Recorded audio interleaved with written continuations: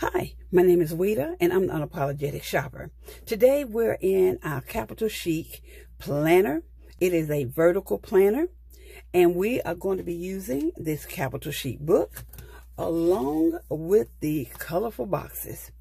So if you'd like to see how I decorated this week, please stay tuned.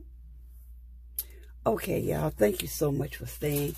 I have decorated this sheet. I thought I was recording, and my recording said it failed. This has truly been a week. So I just wanted to go back and go over what I did here. I used a stencil, of course, to draw my lines. The washi that I used came from Hobby Lobby, and there's a shiny one. I don't have it at my desk right now, and I put it at the bottom.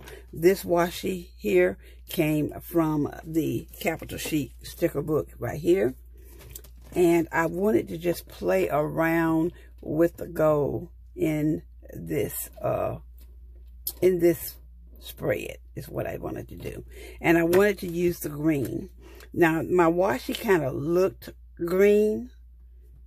I guess it depended on my lighting, but once I got it down and got in true with some true white lighting, I could see that it was gray. And so my gray is my neutral. I think it worked with it very well still, and I think it turned out really good. I wanted to use gold boxes, and I took little icons out of the sticker book to add into my boxes. Use some of the decorative items to just make it really pop. And I think it turned out really well.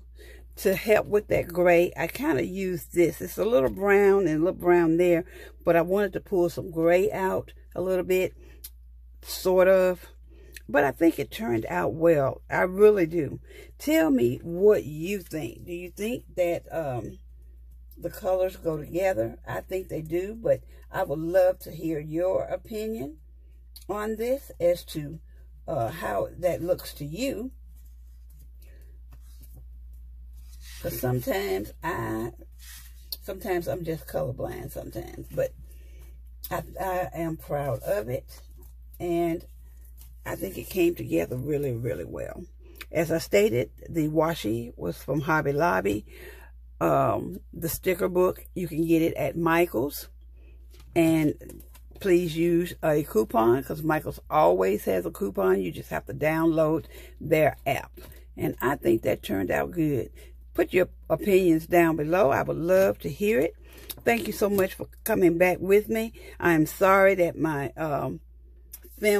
camera turned off for some reason. I've just been having that problem all week, and I don't know what it is. I'm going to get with my sister and see what's going on so I can get this corrected before my next video.